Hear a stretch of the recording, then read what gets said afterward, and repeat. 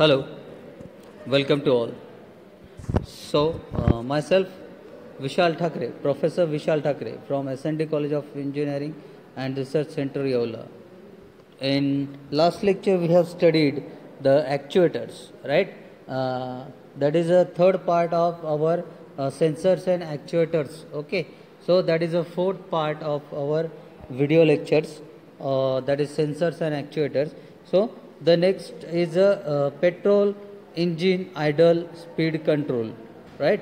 So in this, the idle speed control is an important element of the control strategy for any engine management system.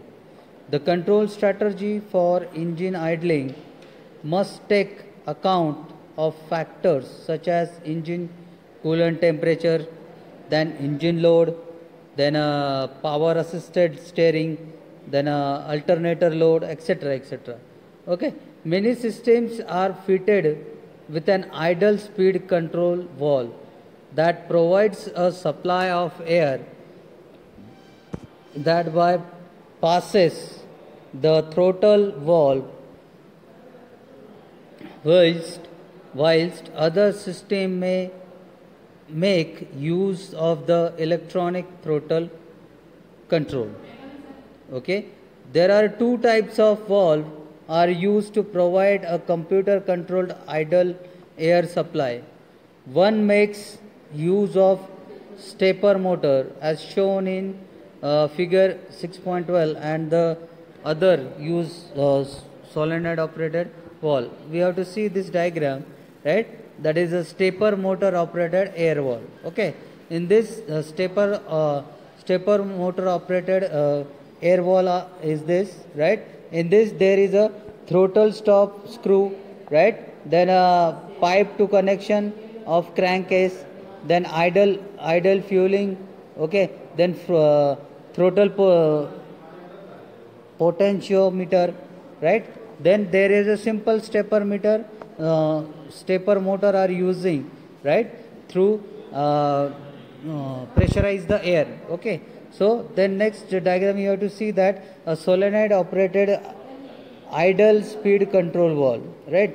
In this there are a number of valves are operating in this, right? So in this we have to in this we have to see that, okay, there is a simple stepper motor operated valve, that is figure we have to showing in this shows the simplified arrangement of the extra air valve that is built into the throttle body of some petrol injection system. The ECU pulses the transistor bases in the correct sequence so that the stepper motor moves the air valve to provide the correct air supply for any given condition.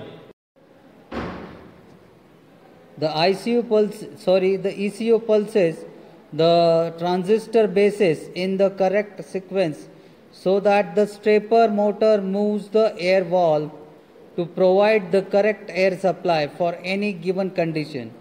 In addition, other sensor signals will enable the ECU to provide the correct amount of fuel to ensure that the engine continues to run smoothly. Okay, shows that the stepper motor with air valve attached. Okay, that is a connector in this. Okay, stepper motor, air valve, and their connector. Okay, so the multiple pin connection is typical of the type of connection that is used to electrically connect the stepper motor to the ECU. The stepper motor can normally be checked by operating it with the diagnostic tool connected to the serial communication port of the ACM. Okay, then when we have see the solenoid operated idle speed control valve, right? So this type of valve regulates the amount of air that bypasses the throttle valve, right? The medium of solenoid operated valve of the type as shown in this figure. In the rest position shown, the valve is closed by the spring, right?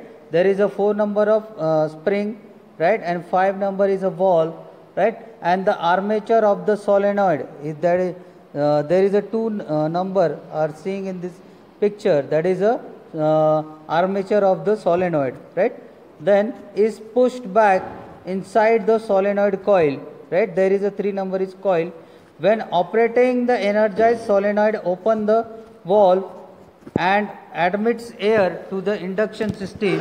The quantity of air admitted is controlled by duty cycle pulses that are sent from the ECM.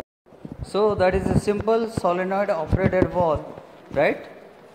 Then electronic control unit. I have to tell you that earlier, that is a 2 main part on this, that is ECM and ECU. So the main part is ECU. So in this figure we have to see this, right? There is a simple input sensor, then your ECU, ECM, right, and the outputs components, right? So figure shows the general form of computer that consists of following parts.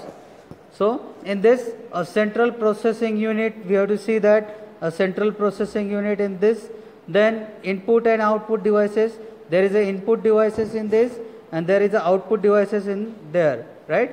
Then memory, okay, there is a memory in this.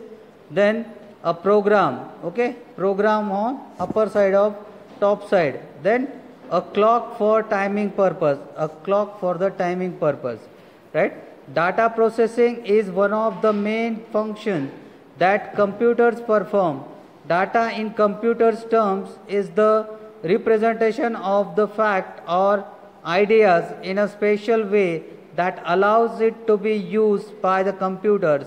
In the case of digital computers, this usually means binary data where number and letters are represented by codes made up from 0s to 1s, right?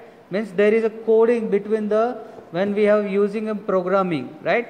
So the input and output interfaces enables the computer to read input and make the required outputs, right? We have to see in this, right, diagram, there is an input receiving the position or the position of the component. Then they have told the ECU is central processing unit, and then that central processing unit command to the your fuel injector, EGR, right, and your solenoid operated switch. Okay, so there is simple processing is the manipulation and movement of data, and this is controlled by the clock, right?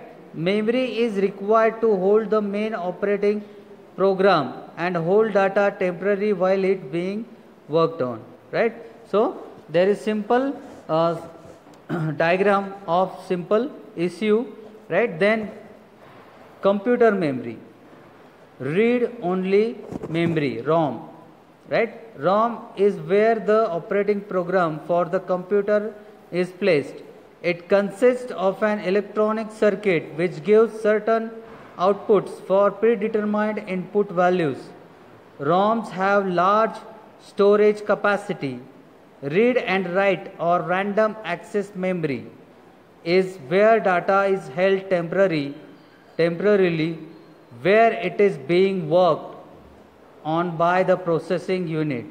Placing data is memory is referred to as writing, and the process of using this data is called reading, right? Then next is the clock. The clock is an electronic circuit that utilizes the piezoelectric effect of quartz crystal to produce accurately timed electrical pulses that are used to control the action of computers. Clock speeds are measured in the number of electrical pulses generated in 1 second. One pulse or second is 1 hertz, and most computer clocks operate in 1 operates in millions of pulses per second. 1 million pulses per second is 1 megahertz. Okay. So there is the end of our lecture. Thank you. Next time we have taken a next topic. Okay, in our syllabus topic related. Okay. So thank you.